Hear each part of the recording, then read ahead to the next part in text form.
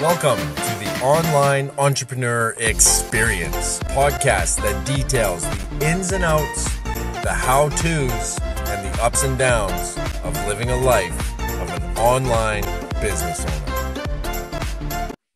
Hey guys, welcome back to another episode of the Online Entrepreneur Experience.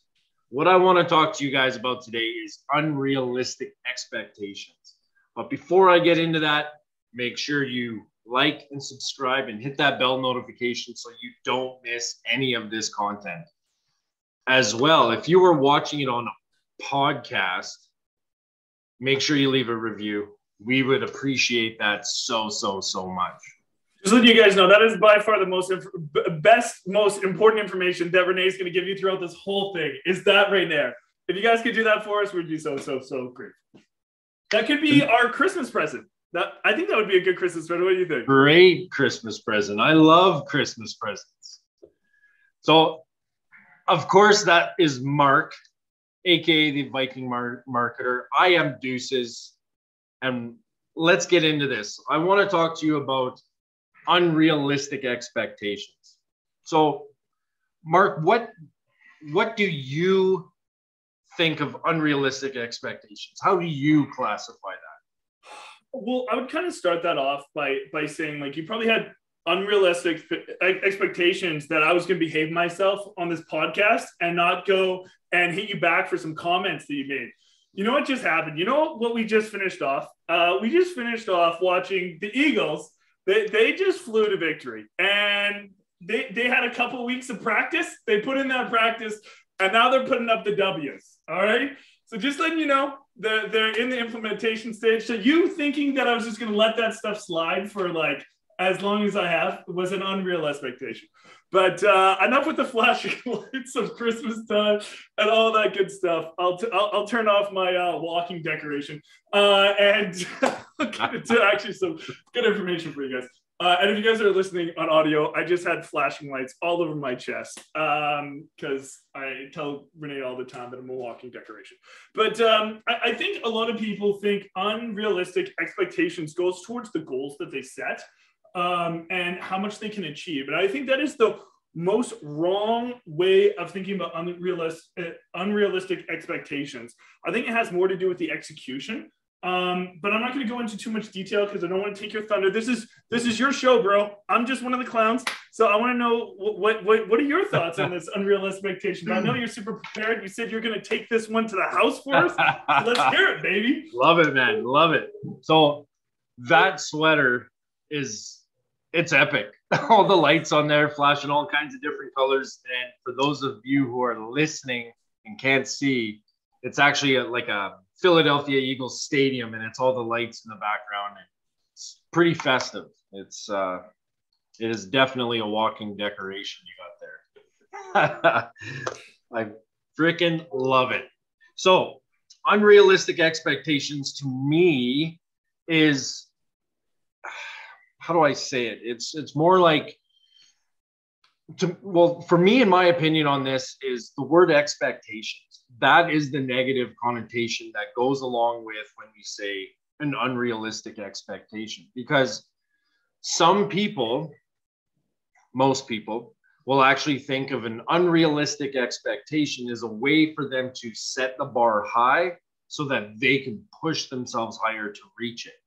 However, if you attach an expectation to that, that's when things go sour. Because if you don't reach your goal by a certain time that you have set for yourself, that's when you get discouraged, when you're going to feel dumb, unworthy. That's when the imposter syndrome will start kicking in. And that's when you will quit. Whether it's going to the gym, starting your online business, whatever, finding the perfect relationship, whatever. If you're setting an unrealistic expectation and you put an expectation on it, that's when you will quit and you will fail. What do you think?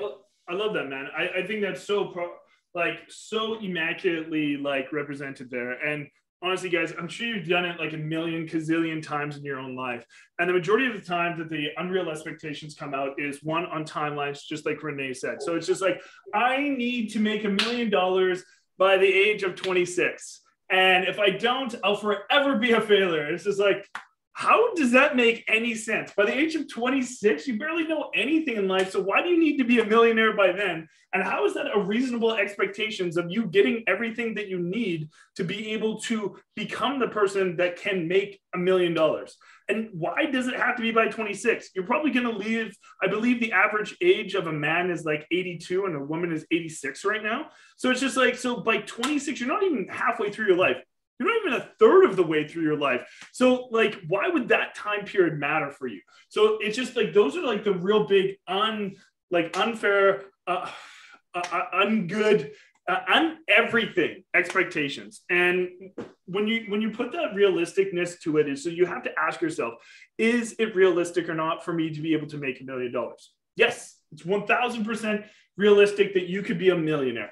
And there anybody that could tell you that that isn't true is a liar. And that's just because they have self-confidence issues and insecurities of their own, and they're just trying to put those things on you as well. But you can, but doing it in like 3 months or doing it in, say, a year, most likely it won't be able to happen. Some people are able to do that. Some people can make $1 million a year. And that's great.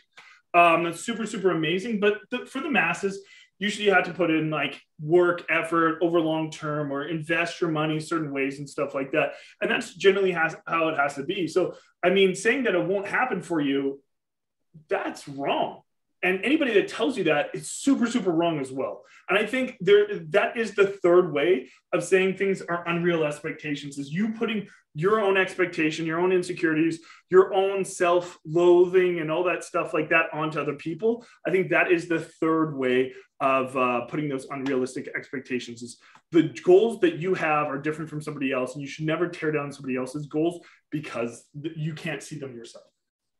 No, and I love the way you said that, because it's not always an unrealistic expectation that we put on ourselves. It's also ones that we can put on other people or that other people have put on us.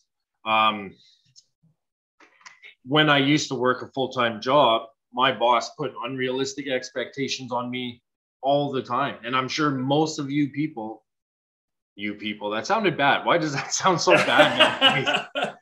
Most of the people watching this right now or listening to it work a full-time job, and they have a boss who also puts unrealistic expectations on them. They give you a workload that's way too high with a paycheck that's way too low, and you just show up and you do as best as you can, but at the same time you're always feeling bad and feeling like you made a mistake. You're feeling, horrible, and it's the boss that put that on you. So now you want to quit. And that's the whole idea with what I just said about it's the expectation, whether you are expecting something of somebody else or expecting something of yourself. You need to ask yourself some realistic questions, especially if you're putting those unrealistic expectations on yourself. How is this actually going to benefit me? And how is this expectation going to help me reach my goal? Sure, you can start planning. You can plan, prioritize, be persistent, and practice. You can do all of that every day, but you still might not reach that goal. So what does that do to you mentally if you can't reach that goal? I think there's a third part to that as well, is communicating to the people that you need to communicate to. Let's just say that like you're in a relationship and you have a significant other, you're blessed to have an amazing one, like the two of us kind gentlemen have. You know that you need to come home and you need to go like work on something. You need to go finish the project that you're working on or whatever it is. You have a deadline to hit, but you don't communicate it to your significant other. So they're on a whole different wavelength. And because you guys are a team, regardless of if you guys are business partners or just partners in life, you still need to communicate those to those people so they know that there's expectation. I'm coming home. I need to work on this, because you could walk in the door and they could be like, oh man, I need to go grocery shopping. I'm out the door. And then because you didn't properly communicate to give yourself that time as well. You put unrealistic expectations on people because they're unknown. It's just like if you have business partners or people that work for you or you work with, you have to always have everyone that's going to affect where you're going be in the know. They have to know, because if they don't know, they will uneducatedly get in your way constantly. No, and I love that you brought up communication, because to me, communication is huge in all aspects of life, especially when you're talking about you and your spouse or your significant other. Because without that communication, you're right, there is no common ground of what I am going to do as soon as I get home, or what she is going to do for the night while I'm trying to build my business. And a part of that communication is you need to share your goals and your expectations of yourself with your significant other, because like Mark said, if you do not have that communication, there's going to be a disconnect, and that's when heads will roll, fights will start. And so communicating your expectations is huge. And also be realistic with yourself. If you set a goal to make $10,000 to $20,000 a month with an online business, and you just started, people have done it. People do it all the time. But those people, again, with those people, so the people who have made $10,000 to $20,000 within their first month of starting an online business, they knew what work they needed to put in to reach that goal, and they did it.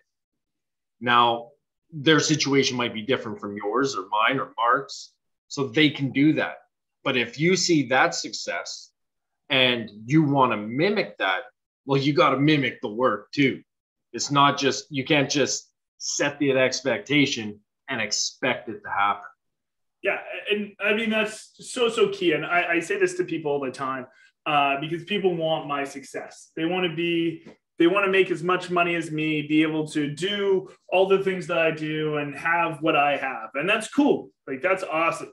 But are you going to outwork me? You can't do less work than me. You can't put in less effort, and you can't have less knowledge and be like, I'm going to outproduce you.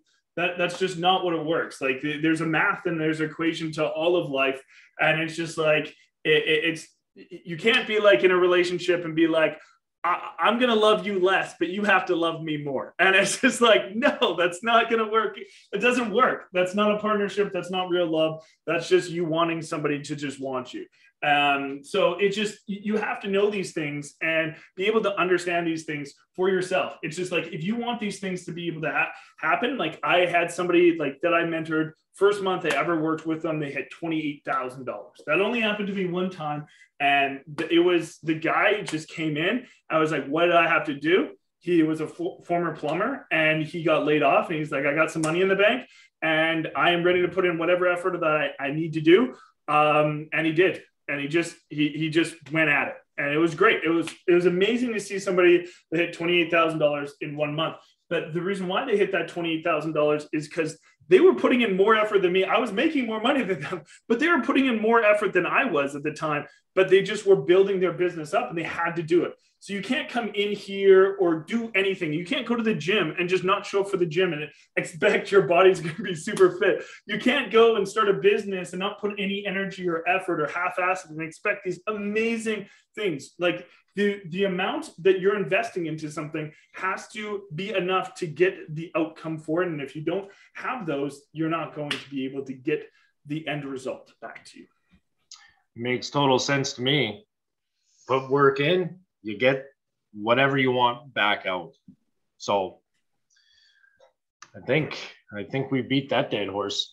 Yeah, I think we just stomped it. It's still pulsating, but it's going down. It's going down. But guys, honestly, in the end of the day, and I'll just say this one last thing, it's just don't let other people's expectations affect yours. Your expectations, your goals in life are yours strictly they are yours, and they should always be yours. Just because somebody else doesn't have the vision that they can see it, that does not mean that. And do not give yourself this false sense of hope because you just decided to pay some money that you're going to be now a millionaire. You also have to put the workload in that's going to go along with it. So don't do either one of those things. Those are the two biggest detriments that I see to people that want to be entrepreneurs, want to be business owners, want to be like very, very wealthy people, is they don't match what they want with the work ethic or the energy that they want to put into something. Yeah, the other kind of tidbit to go along with that is you can't compare yourself to others who have been there longer, or even ones who have started after you and worked harder than you and are now more successful. You just work on you and you alone with your own goals and your own realistic, attainable goals. I love that, with no time periods that they'll put onto it. But I think that's a great way to end it. And see, Renee was just focusing on himself and the value that he wanted to give, and he did it. Love it, man. Awesome. All right, guys. Well, we will see you next week. Hope you enjoyed it. Like Renee said at the beginning, make sure you guys leave us those reviews, those comments, those loves, those likes, and hit the bell. Take care, guys. Thanks for tuning into the Online Entrepreneur Experience. Don't forget to subscribe so you don't miss any episodes that we're releasing and any of these amazing pieces of value that we're giving out. And if you could take the time out of your day and leave us a review, we'd be so grateful. We look forward to seeing you on that next episode.